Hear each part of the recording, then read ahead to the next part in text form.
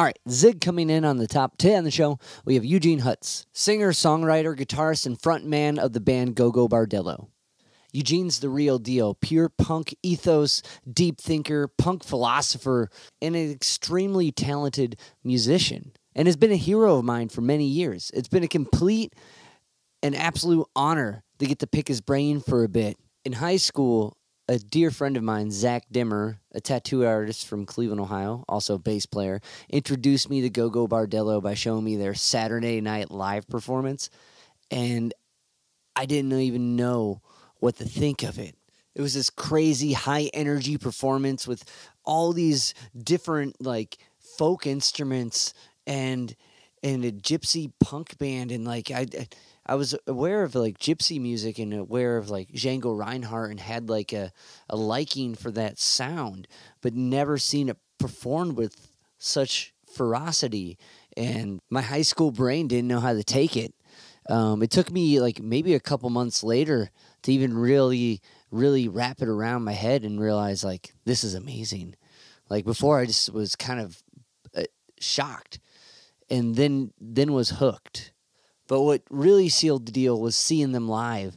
Open for Primus was the first time I saw them in Columbus, me and Coda, and that was the most, like, high-energy show. And I remember for some reason I was super sick, and I slept through Primus. I was so sick. But, like, for Gogol Bordello, we were up and in the pit, and it was just, like, from the downbeat onward, that whole show, you were moved. They bring an energy to their performance, which is infectious and potent and carries on. I remember that show, like, listening to their records after that show, I heard them differently. Like, they were sonically different. There was more, that feel from seeing them live was within that record. So I highly recommend, if you have yet to see Gogol Bordello live, you do that. And it didn't stop there. I started really diving into these records, and I would just look up interview clips with Eugene, and, like, he's got this bit on failure and how if you're not attempting and not failing, you're not doing it right. And that really struck with me and really brought to life how amazing of a songwriter and thinker this guy is. So to be able to talk with him today and share this conversation with you is beyond an honor. But anywho, let's get into what Eugene has going on. Gogol Bordello has a new album out called SOLIDARITINE, and they have a 15-year anniversary of Super Tirana that just came out as well. SOLIDARITINE is a masterfully powerful record, and I think one of Gogol Bordello's best records, but I say that every time they come out with a new record. Anyway, we're going to listen to a track off the record. We're going to listen to Take Only What You Can Carry, one of the most impactful tunes on this record, in my humble opinion. Take Only What You Can Carry, Gogol Bordello, SOLIDARITINE. Take Only What You Can Carry, Gogol Bordello, SOLIDARITINE. Right? Amazing. If you're new to the show, I play in a band called Sea Level, letter C-Level. We are a high-energy funk-punk reggae rock group that takes acoustic 12-string guitars and runs them through amplifiers. We are highly, highly influenced and inspired by Gogol Bordello. We have a show coming up November 12th at the Winchester with Wanyama and Land of Panda in Cleveland, Ohio. So if you're in Ohio, the Winchester, November 12th. If you enjoy my cantor and think maybe this guy has something musically to offer, that would be a place to hear it. Or check us out on the interwebs at c-level44.com. Anywho, I caught Eugene going from travel to sound check. And throughout this interview, there's like some type of delay with the phone where you hear me talk a second later through his phone. And I did a pretty darn good job of getting rid of all of it. There's a couple situations where I couldn't because it took away what he said, and I didn't want to do that. Gogol Bordello is on tour now, so check out gogolbordello.com for tour dates. SOLIDARITINE's out now on all streaming platforms. I highly recommend you see them and you listen to this new record. If you guys can like, rate, review, subscribe to the podcast on one of the podcast platforms, if you enjoy what you hear, it really helps me keep talking to cool guests and sharing their insights with you. So without further ado, here's my conversation with Eugene. But awesome, to start off, there's this Joe Strummer spiel where he says people are doing horrible things to each other, and we all follow our own little mouse track, but people can change anything, and without people, we're nothing. I'm sure you've heard this before, but I think... Yeah, as a matter of fact, a friend of mine sampled it into one of his songs, yeah. Yeah?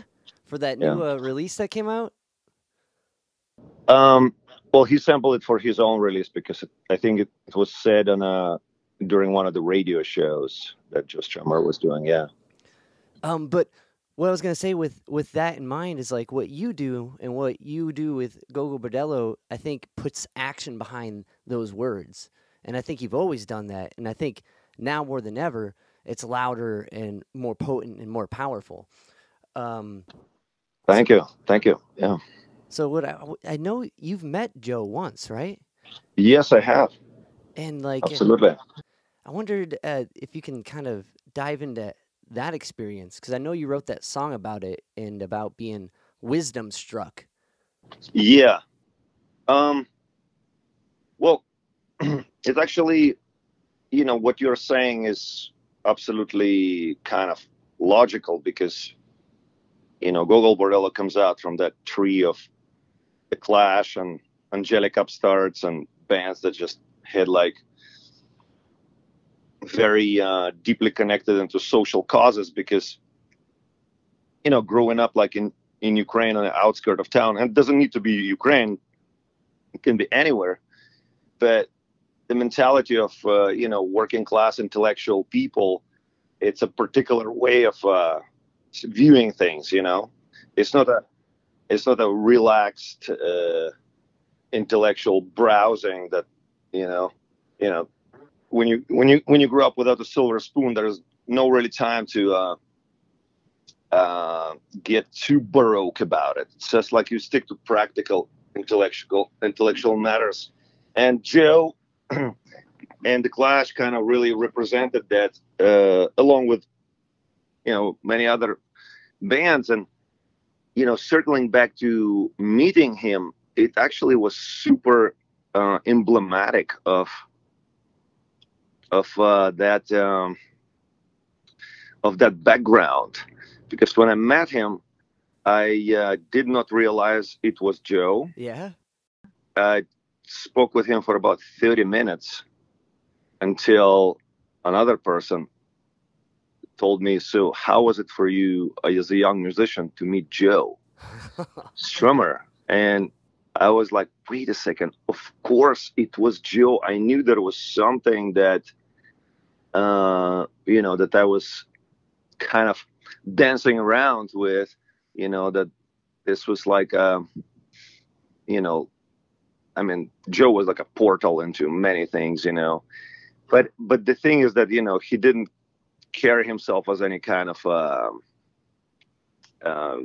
you know, like that whole like velvet rope VIPness of it is like, was alien to him. And, you know, it kind of,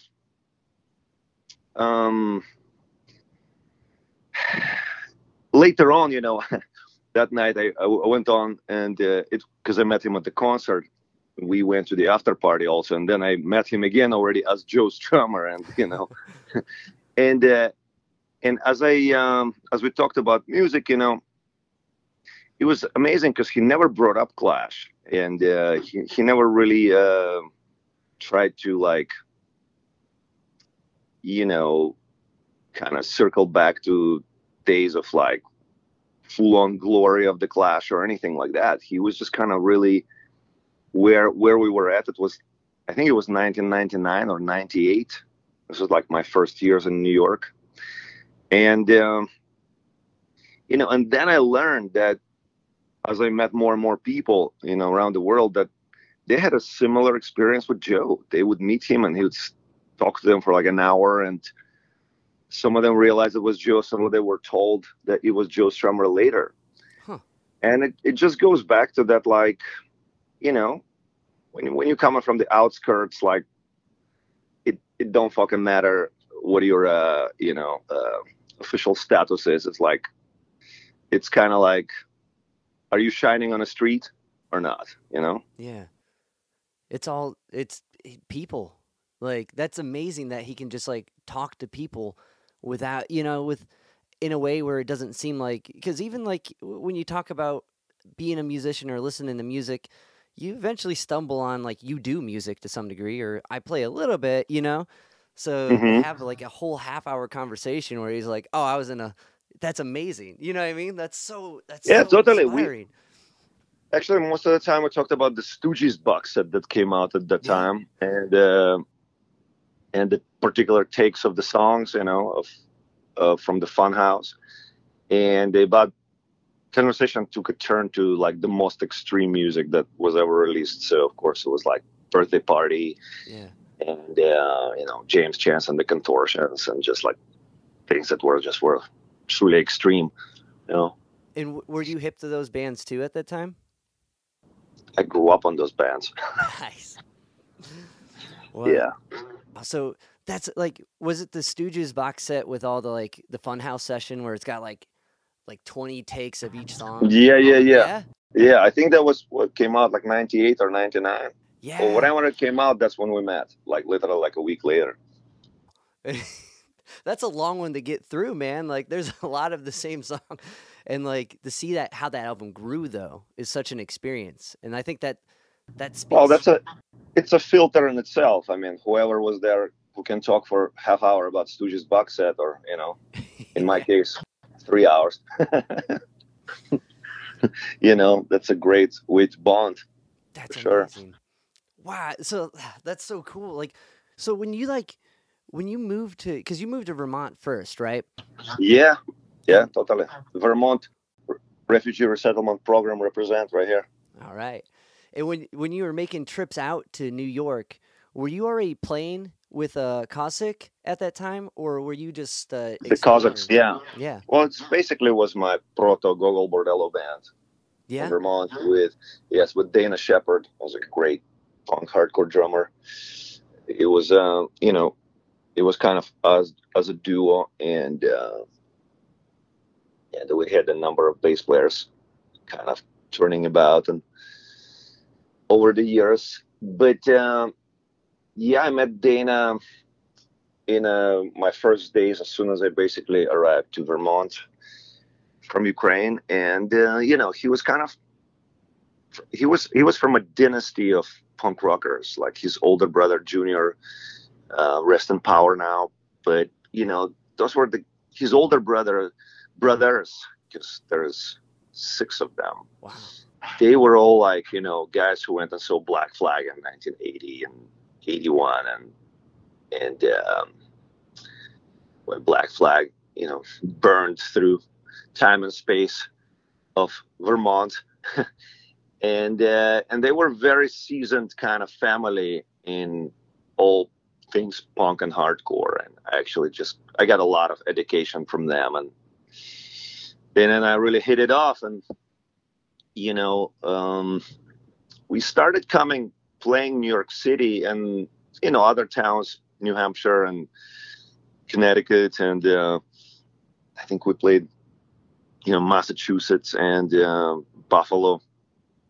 With we started getting out and playing what we play. We made some friends in New York City. Started coming in and staying with the bands there. There was a cool band called Molotov Cocktail, where the singer was from Romania, and Gabby, and he was working as a sound man in CBGB's. So we got to play there, and we got to play in Coney Island High, which is another great place in the 90s, was in New York City for bands of younger bands, older bands. Was just a great kind of mecca of punk rock, Yeah. So in fact, I remember Dana and I and Jason, our bass player at the time, arriving to Coney Island High and to play a gig. I think it was for maybe CMJ Festival. And we were just unloading, just getting out of the van. I saw Joey Ramone and Tim Armstrong just there, like, so of course, like, we were like, wow, no fucking way. This is our first gig in New York City. And out of two people that are here right now, that's Joey Ramone and Tim Armstrong, I was like, I think this is a good way to go. We should move down here.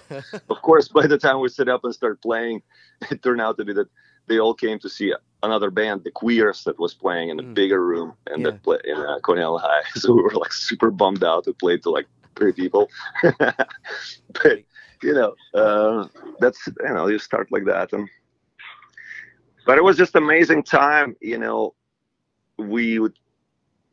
For me, it was mind blowing because I would come to New York City to play in these places, and I would walk around East Village and be like, man, here we go. Here's a punk club. Next to it, or like, 3 doors away from it, is a Ukrainian restaurant. And then it's another punk club. And then it's a Ukrainian social club. And then it's another club. And it's a Ukrainian sports bar. And it was like, yo, I think I found my place, Let's look no farther, So, I mean, New York was always kind of very important, like, vector for me, kind of, for one reason or another. But the energy of certain New York bands, they were just kind of like providing me with like the biggest kind of kick. And that kind of coming to New York in those years in mid-90s just kind of solidified my idea that I just got to live there. And so,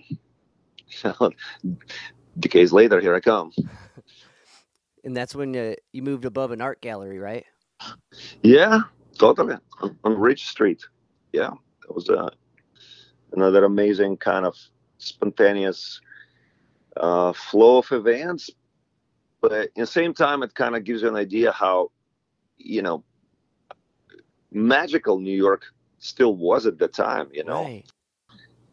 Just people could hit it off on a street and create some amazing things, I mean, no referral letters, no velvet rope, like just direct contact. And the art and music scene was just kind of like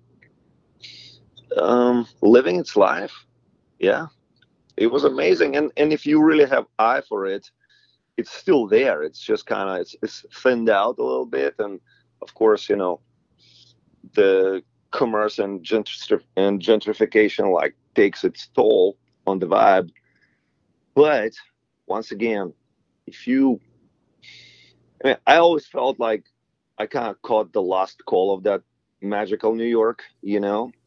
And now you kind of have to carry like a magnifying glass in your back pocket to find it in New York. But you will. You will if you got that magnifying glass. I definitely, I believe that art will find the cracks to grow out of, like. Yeah. And that's really cool to like have like, because I work at a art gallery here in Cleveland. And it's really cool because it provides all these crazy like opportunities to do whatever. You know what I mean? Like, and especially if you're like living above it, and you were DJing the art gallery at night, right? Yes, actually, you're hitting it on a nail, because it wasn't even really an art gallery. It's called Art Space, Ridge Street Art Space. So it was everything. Yeah. It just a place that where the owner really kind of was hip to kind of expression, street art, music, electronic music, authentic folkloric music, which was terribly unhip at the time, but I kind of took a spin on that and popularized some of the more extreme, versions of like ethnical music from Romania and Ukraine and some Balkan countries. So that became pretty kind of, you know, I mean, a lot of the punk rock people and just art people took to that, and this whole kind of like a Balkan music wave happened for the next 5 years. So it was like 99 till about 2005 or 6 was a pretty massive wave of it. There was a whole batch of DJs in the city just ripping and riffing on all those Balkan riffs. And in fact, there was so much of it that I kind of had to run away to Brazil from it for a while. Did switch it up a little bit. Did that like experience of DJing and like also kind of being in a band, but like when you're working a room like that, the whole goal is to get everyone moving and feeling this energy like nonstop. Did that experience help the band experience? Yeah, it's stop spectating and start participating. You know, it's first things you see that you go to, you know, punk and hardcore shows when you're a kid. So, and as we all know, whatever blew you away when you were 14, 15, you know, that's going to be your biggest kind of compass. Right. For the rest of the life. I mean, you'll add more things and hear more things, but you know, if you had like great experiences, whatever they were with music or whatever it was at that age, it sticks with you because, you know, like going to punk shows and hardcore shows, or, you know, I mean, hardcore basically, it's all punk rock. So it's just like you learn early on that this is a very different hang, and you value that hang because it really provides you with kind of like a community that's almost instant. It's like instant family, you know, just add me and there it is, you know, and it worked. I've seen it work both ways. Back in Ukraine, when I was a very little kid, you know, 13, 14, going to the shows, and which were put together from crumbs of equipment and, you know, from nothing. Like sometimes we'd have to build the stage for the show with, you know, Arm and Hammer and plywood because, you know, in order for the show to happen, you know, bureaucratically speaking, you know, the authorities would have to have a stage. Can't have a show without stage, you know. It's just so stupid. You know, but okay, fuck it, let's build a stage, you know, build a stage for a week so the show can happen, you know. Then, you know, and you build tighter bonds with kids that way that are much better bonds that you build in like some like official like sports section or something like that in a school, you know what I mean? It's just, or if you go to like some big band show where it's just like, it's cathartic while everybody is there, and then everybody just kind of, you know how pop culture is, it's just people are, and then everybody goes their separate way. This is different, you know. This is like you go to the show together, you at the show together, and after the show you go together to each other's houses. It's like this whole thing, and you stay in touch. And then I seen it work exactly the same way when I, you know, moved here and, you know, started going to hardcore shows on 242 Main in Vermont. It was basically teen center that was kind of took a focus on punk and hardcore shows. So I've seen just about every band from East Coast in that place. And the same thing, like, you know, I didn't even speak English at the time, but I was included in, it was all inclusive, you know, like I was already going with that flock of kids who were running the scene at the time to the shows out of the States. And it was just, you know, it's funny because now everybody's talking about all inclusivity and diversity like it's some new thing. It's like, in punk rock, it was always like that. Yeah. You know, it's not for people who were like looked beyond, you know, schlock of like just, you know, pop culture. All the diversity was always there, you know. So when you moved here and you didn't really speak English, you like No, not really. Yeah. Yeah. I mean, very minimally, mostly just my vocabulary consisted of the names of the bands. Like, I knew what the Clash means because I translated it. Yeah. And with a paper dictionary back then, and I knew what dead is because of Dead Kennedys, you know. And, you know. Yeah. You know. But that's what I was going to ask. Was like, did the music help you? Did punk help you understand English? And it sounds like the answer is yeah, because your dad was. Well, like, yes, but what's that? I said your dad spoke English, right?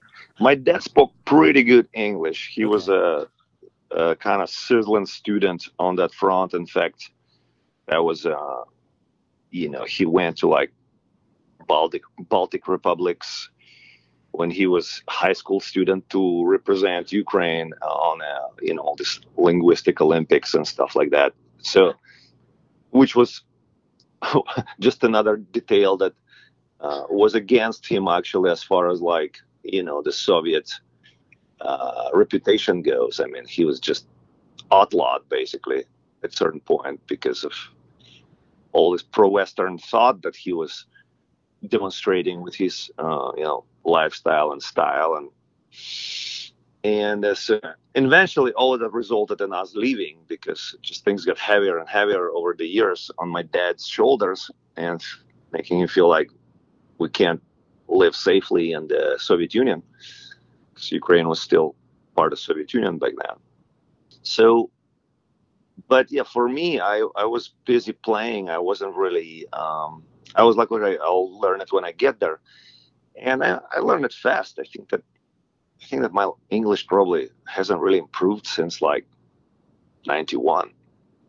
I think like whatever I learned in the first year is kind of like what I'm utilizing still. Maybe a little bit, few adjectives here and there, but yeah. Wow. It's I don't know, to learn a language at any time, you know, at not being like a young kid, you know, like that you'd been a teenager at that time. Like, yeah, it's hard. Yeah, it's 16, hard. 17. I don't know. I think that was the winning part because your hard drive is still relatively empty, you know. That's true. That's true. Like I tried, and you remember it well. I mean, I when I was living in Brazil, I tried to get a good hold of Portuguese, and I thought I did, you know, like to the point of like having conversations and, well, daily life, that's easy, but more like on a more, you know, more patterny level. Yeah. And then, you know, it's just kind of, it doesn't sink so deep. I mean, to activate it, like I need to spend like 2 weeks in Brazil for it to like come back. That makes sense though. Practical, like, application, you're in it. Do you do you ever find that like there's certain, as far as like writing songs, that there's certain like words that aren't in one language that you have to go to the other one to express? Yes. Yeah? Yeah, totally.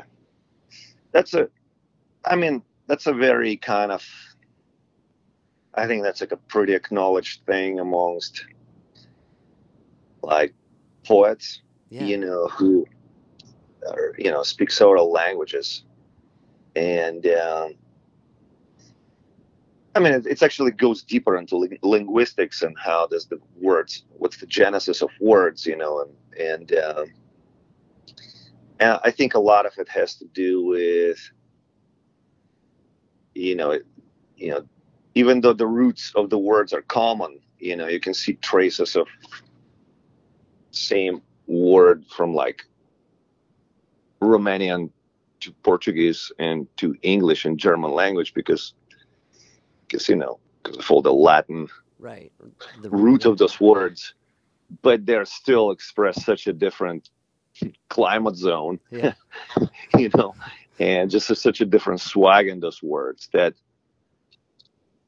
you know, I think that the language kind of carries a lot of mood in it, and the environment that it came from. Definitely. Yeah. I mean, I think some people just get really heavy exploring that, and there's a lot to rap about that. Oh, definitely, and like, kind of sounds like I don't know, like, with writing like that, because there's some languages that don't have words in others. Like, Totally. I'm trying to remember if it was a. Saudade, saudade. Yeah. That's like a famous Portuguese example of that. Like the melancholy for something that never was. Right. The nostalgia yeah. for something that never was. But yeah, that's Sweetness. such a powerful writing tool, right? That's so cool. Yeah. Yeah, I think so. I think that like gives you a palette. Like, one thing I've always admired about you is your songwriting, and like it's surrounded by this energy, and like what you're saying is really philosophical and in deep thought, and like to have that other access to words like that. Now, like, your uncle was like he had like books that you guys couldn't, like, most people couldn't get, right? Like, as far as like philosophical reads. Yeah, he was no, he is a painter, and he finished, art academy, and he traveled to Hungary and Czechoslovakia, and at the time, even though those countries were of Eastern Bloc, but their filter for Western information was a little bit, or quite a bit, more open. And there was, he would have books that, not only on art history, where they're like go into details of, like, Dadaism and surrealism, and that's linked to Sigmund Freud and Carl Jung and psychoanalysis. So all of that is like, all he had it in, he had it in his home. So, since he babysat me a lot, the family was one of the awesome things in Ukraine is, in a peaceful time, people, it's like people help to raise kids all together. Like, it's a given thing, like old great grandparents and grandparents and uncles and aunts all chime in raising the same child, because everybody's hustling and everybody's so busy. So anyway, he was raising me a lot, and so I listened to a lot what he and my dad were listening to, and browsed through all those books, like architecture and just classical painting, and of course some of the most intriguing of those books were, things with like psychoanalysis and excerpts from Freud, Carl Jung, and André Breton, and Marcel Duchamp, and all those guys, Yeah. Which is so close to punk rock, Right. I mean, Dada is basically punk rock of, art. It's the no wave. It's all right there. Yeah, totally. It's full on no wave, actually. You're right. Were you an avid reader? Were you taking all this in? Because, like, that's some heavy stuff, Yeah, I was. In fact, I think I was taking so much of it that it's like I remember how, like, around 15, from being like kind of I would say, kind of guy who was like in with most of the life events, and kind of, I was still on the sports team, and I was kind of, I'd say, had a pretty good 360 kind of social circle. And then at that point, just, I think I internalized and was, studying so much of all those things that I just became a total weirdo. And my social circle just like narrowed down to like a few punk rockers, and I didn't need anything else. It's like, and like suddenly, like, more kind of normal girls like that I had a good accord with just like disappeared from my life. And only like art, my girlfriend, she was a painter at the time, and like, 16 is kind of like was age of like total no wave estrangement for me. It's interesting. Like, coming from like sports, were you like pretty disciplined? Like, if you set yourself to like a routine of reading or a routine of like writing or creating, do you find yourself like easy to stick to that? Yeah, I mean, that gave me pretty much a backbone for the rest of the years. And, it's an interesting thing between European like outlook on punk rock and American. Apparently, I was siding more with the American way because, in Europe, everything, from that kind of like punk rock world was just kind of not really hanging with anything athletic. And so in a way, I kind of had to, I quit sports because I just went fully ham into music. Right. And because it was like so uncool, in a way back then in Kiev to be in punk rock band and like be on a, serious athletic team. So, music took over and I just kind of, closed the chapter of my life.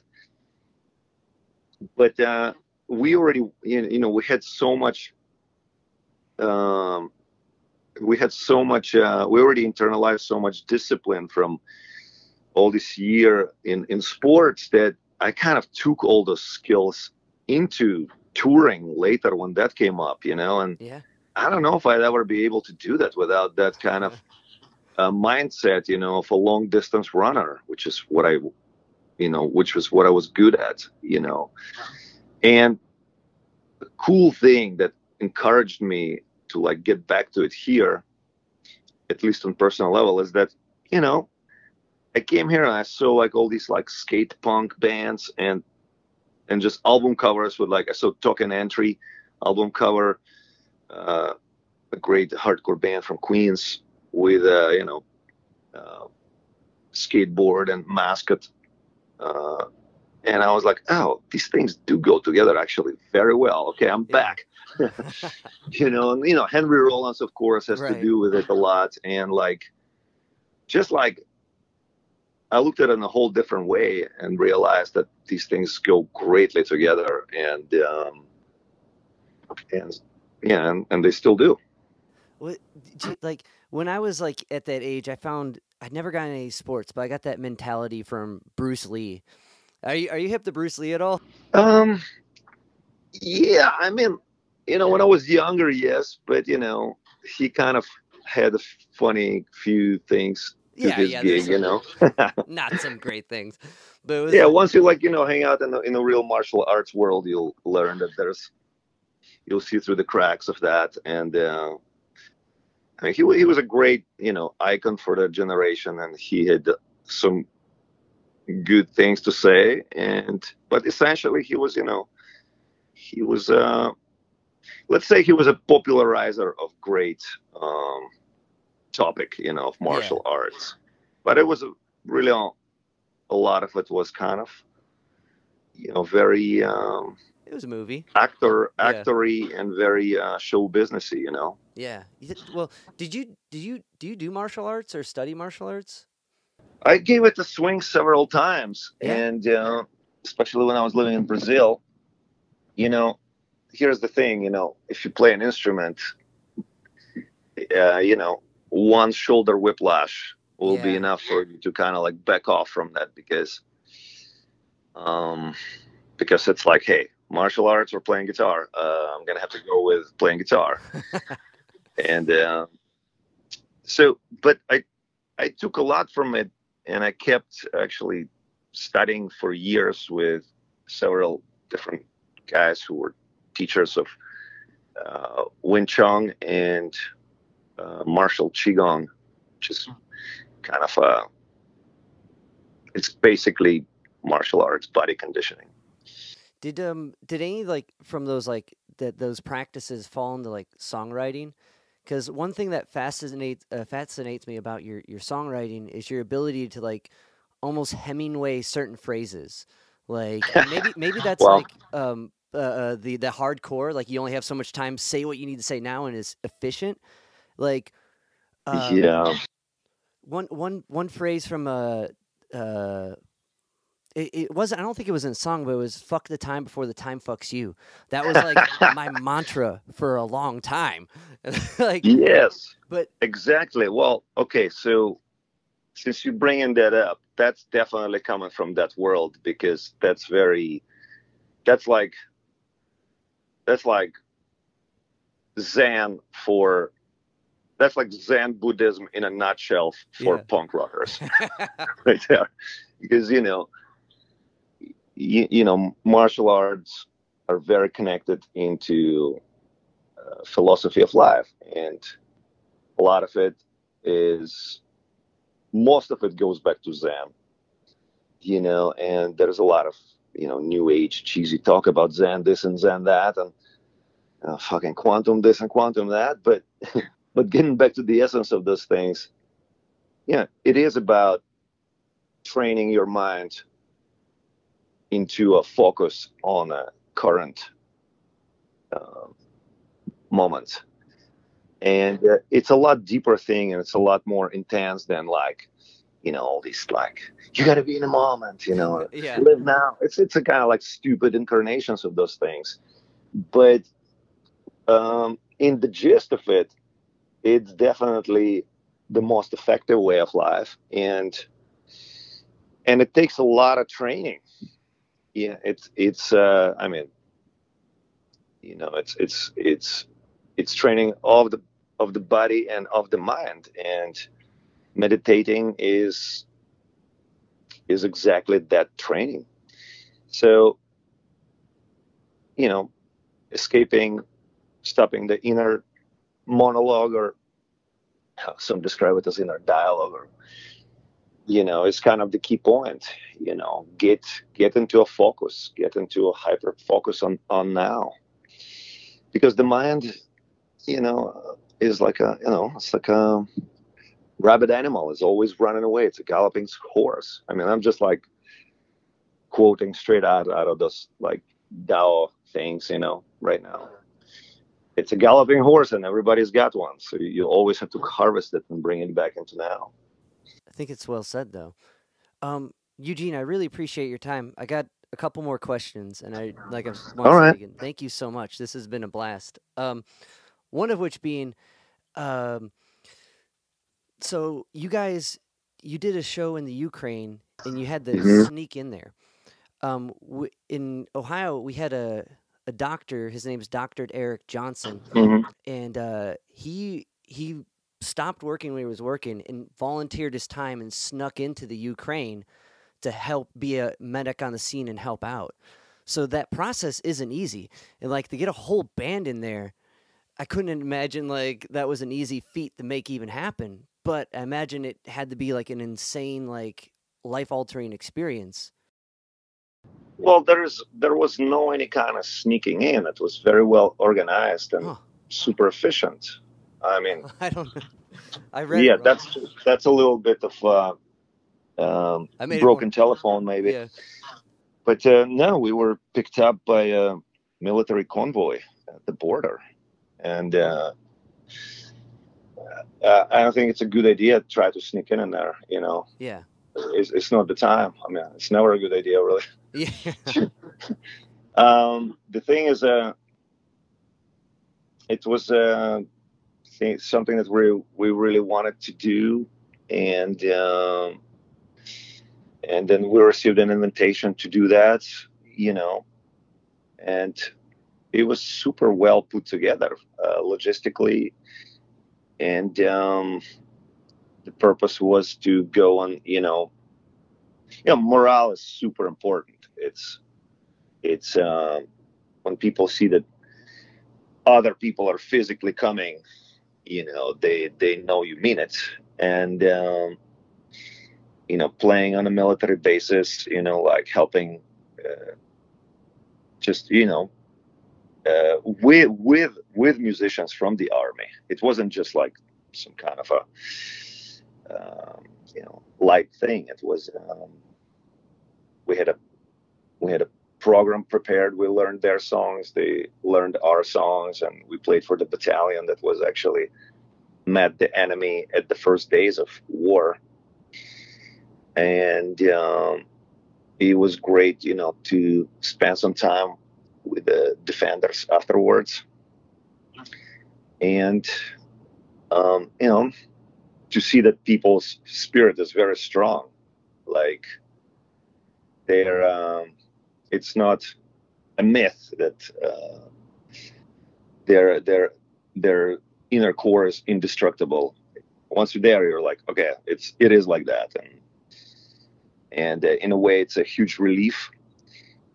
And of course, it's a huge honor to be able to play for the defenders, and in fact, just see them enjoy and open up the music, and some of them are already knowing the music, and it's a huge honor to be asked, if they can keep playing our songs, continuously in their set.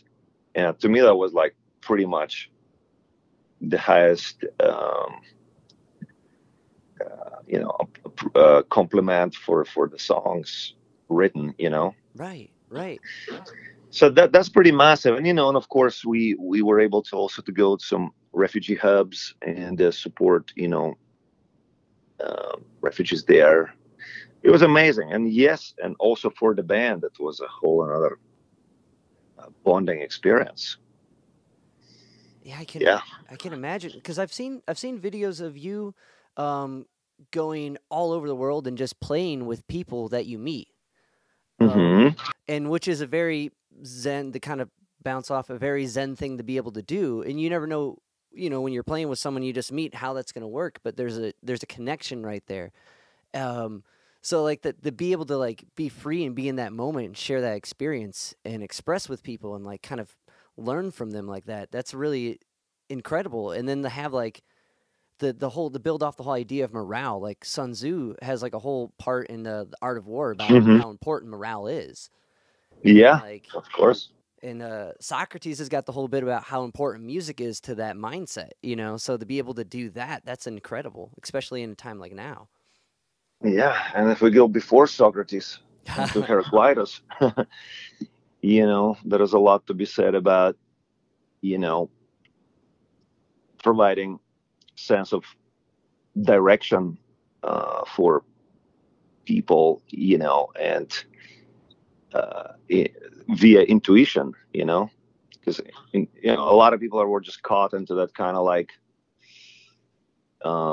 in the beginning of war in the West, it took a lot of people to kind of like figure out who's the bad guys, who's the good guys is, when it's just like some people have a very intuitive, either well-informed or intuitive response to it. And it was like super important to, in the beginning of this attempt of invasion, and I'm going to call it attempt of invasion because the invasion is never going to happen. It's a feeble attempt of invasion.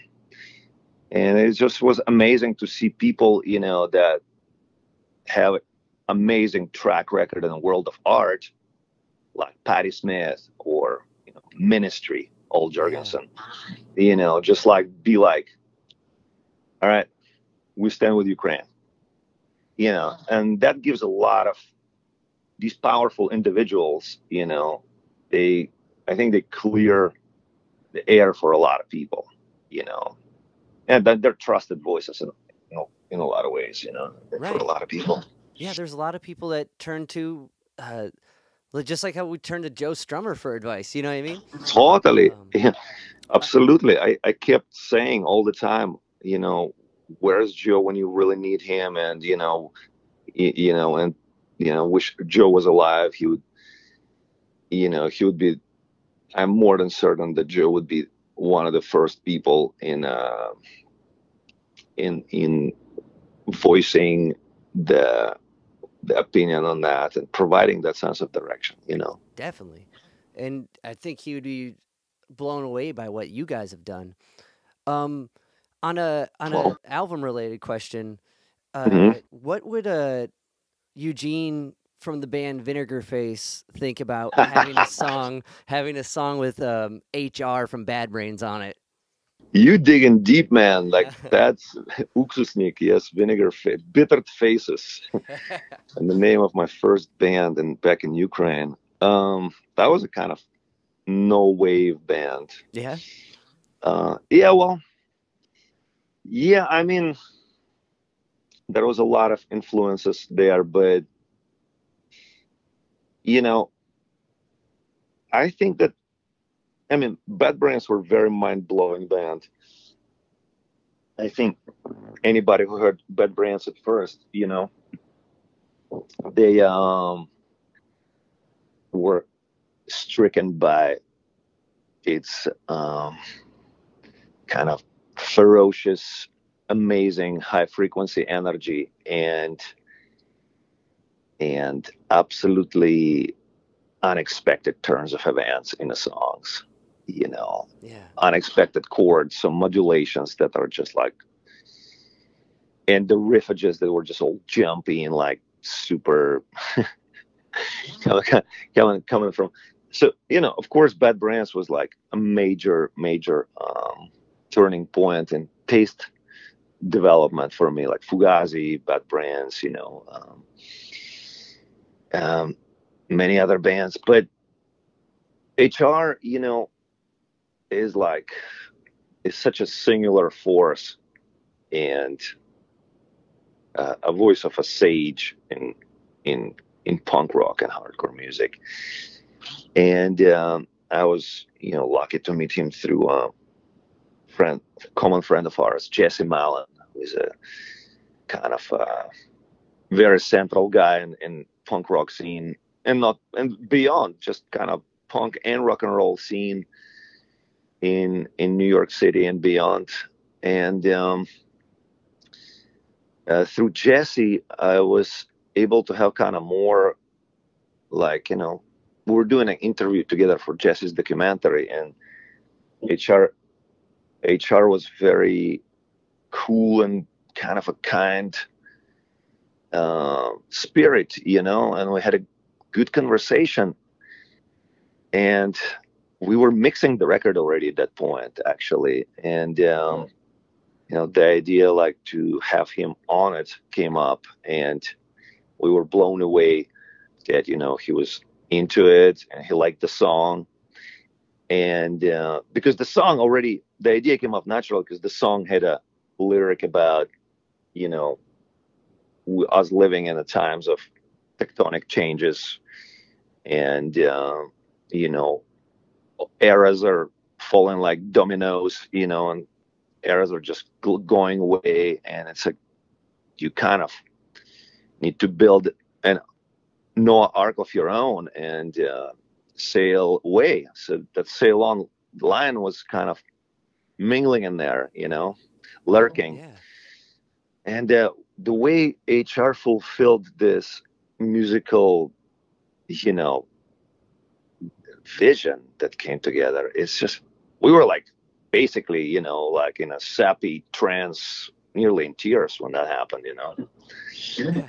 It was a big blessing for an album, you know, so forever respect to great HR, you know, and Bad Brains. Just amazing. Just amazing. Makes the hair stand up on my head every time I hear it. When his voice comes on our song, yeah. It's so cool. Like it's like how you said, it's blended in there perfect, and like it hits that whole narrative of the song. So that's amazing to learn that it was like kind of after the mat. You know, like that's so cool. But that's also punk rock for you, you know. Right. It's like it, you know. There is, forget the velvet rope and all that, all those hindrances, you know. Even now, like right now we're playing a cover one of our essential parts of the show is a cover of amazing song that old OE punk band from London. Actually, they're not from London. They're from, man, I gotta look it up. I think they're from Sheffield, maybe. Angelic Upstarts. Fantastic band, wrote epic songs, very social matters, very working class intellectual things that we talked about, that kind of, they wrote a song in support of Polish workers breaking away from Soviet communist dictatorship in 1980s. And, we now play this song as kind of double tribute to Angelic Upstarts, who wrote the song supporting people's struggle, and as a tribute to Polish people who been so supportive of Ukrainian people's struggle. Yeah. And you get the song together, you put it out there, and unfortunately the singer Mansi, he passed away about a year ago.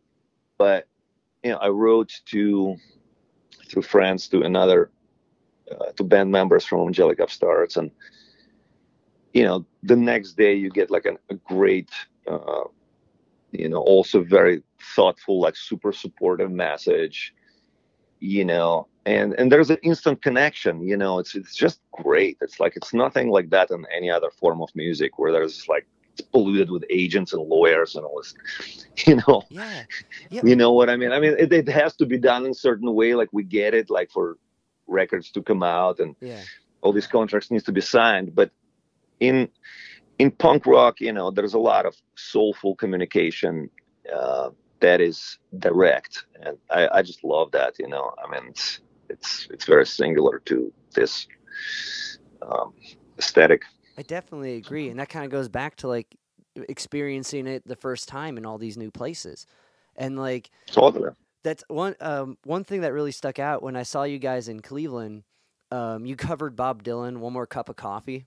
It's about you're sitting on two cajones, and I was like, this is like, I've always heard this in my mind as go-go cover. Yeah, my mom doesn't like me doing it. Yeah. But what brought up, I mean, it seems like with this record, it was kind of like, aside from like this pulse to move forward and help people, also like kind of a callback to like your roots in a way, like your Ukrainian roots and like your punk rock roots. And you guys cover Fugazi on it. Yes, I mean, there's a lot of people in the band, and there's a lot of influences here, and we been trading music as chief source of communication for years, and actually it's about punk rock roots, about particular roots of whichever band member it is, like Pedro from Latin America. He's from Ecuador. He educated me a lot about what was happening in that world musically. We all kind of fulfill each other with and keep turning on into each other to different various kinds of music, and also Romani roots are very important. That streak in my family was always connecting me to something that's just kind of so unifying. Just gypsy music is just so powerful and kind of sophisticated and primitive at the same time that it's kind of had a lot to do with us coming together as a band, because Sergey and Yuri, they're virtuosos and like classically trained, and the thread of gypsy music that's how they connected into us, who were essentially punk band, right? And together we whipped and shaped this kind of a singular, more our own brand of punk rock. So, so in a way, like doing that cover of Bob Dylan, and oh man, it's 3. I'm going to have to go right after this, okay. But it's soundcheck time. Doing that Bob Dylan song was not only tribute to Bob and, his knack for art and songwriting, but it's also a song about Bob essentially hanging out with Gypsy family. I don't know why some people think that it's a song about like south of the border. It's pretty clear that it's a song about him visiting, probably most likely, Saint Marie de la Mer Gypsy Pilgrimage, Romani Pilgrimage Festival. And it's about his encounter with Romani family, where seems like they're not being particularly inclusive and trying to get him to split. Yeah. Well, even with the melody, he hits that flare. Yeah, I think that what I counted it once. I sat down and went through all his stuff. I think he has at least 4 songs where it's Gypsy Lou comes again. Then there's this one, and there's 2 more songs that are heavy on the topic. I mean, of course, he was pretty enchanted with that idea, So, but my friend, thank you for having me. I do have to run and meet my brothers and sisters at sound check at this time. Very cool. Eugene, thank you so much for chatting with me. I've been looking forward to talking with you for a long time. Your music and your words, just like in interview clips, have been a constant inspiration. So this was a great honor. Man. So thank you, my friend. Thank you, man. Thank you. All right. Thanks for having me and for your time.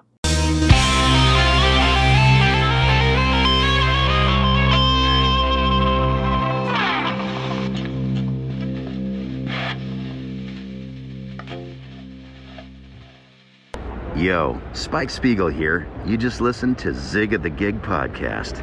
Keep riding the bebop. See you, Space Cowboy. Bang.